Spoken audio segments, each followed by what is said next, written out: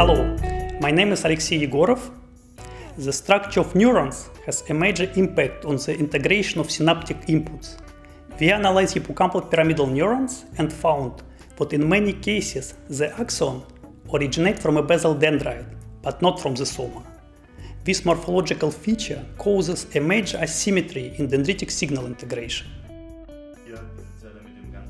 Hello, my name is Christian Thome and I am a PhD student here at the Institute of Physiology and Pathophysiology in Heidelberg. We wanted to investigate the origin of axons in CA1 pyramidal cells. For this, we used genetically encoded dyes to visualize individual cells and markers of the axon initial segment to localize the axon.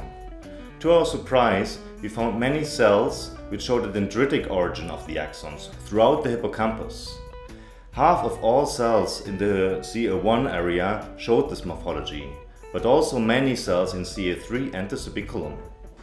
The highest density of these cells was found in the central portion of CA1, but there was also a preference towards the more superficial layer of this region.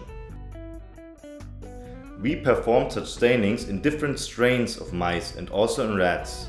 In all cases, we found a similarly high prevalence of cells with axon-carrying dendrites. We therefore concluded that the dendritic origin of axons is not only very frequent in these animals, but is phylogenetically conserved in the hippocampus, indicating its functional relevance. Hello, my name is Dr. Tony Kelly.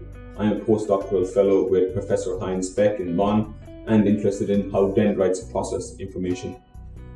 When Christian first presented this interesting finding of a dendritic axon location, we were all very excited about how this dendrite, this connected dendrite, would process synaptic input and generate output.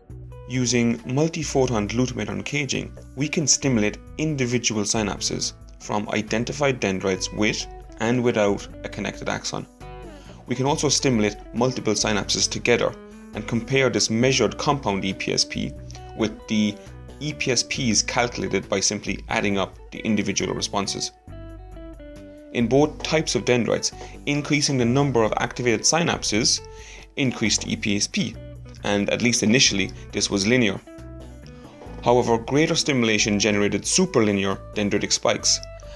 The axon-carrying dendrites are then intrinsically more excitable, more capable of generating superlinear dendritic output, that is, more and stronger dendritic spikes.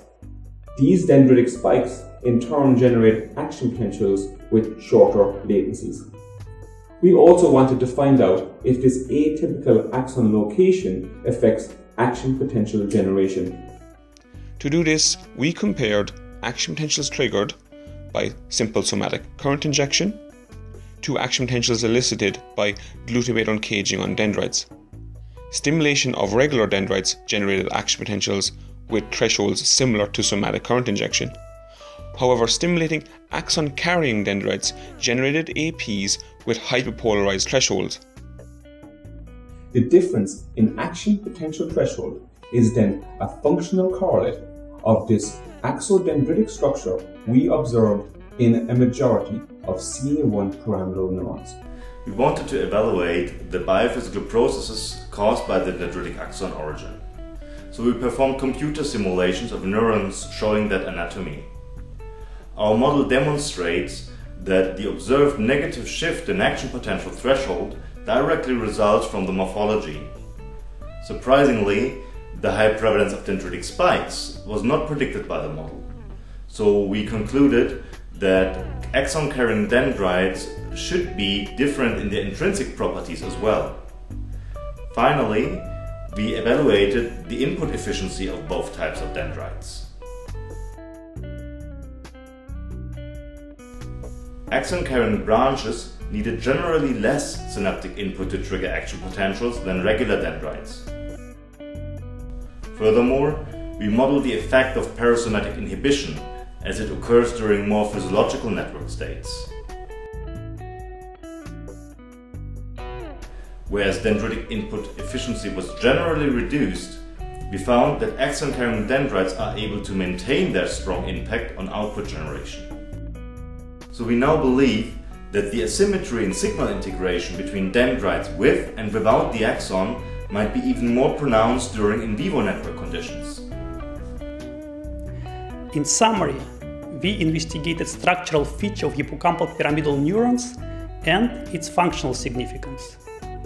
The dendritic origin of axons profoundly affects synaptic integration, complementing and extending traditional views of input-output processing in neurons.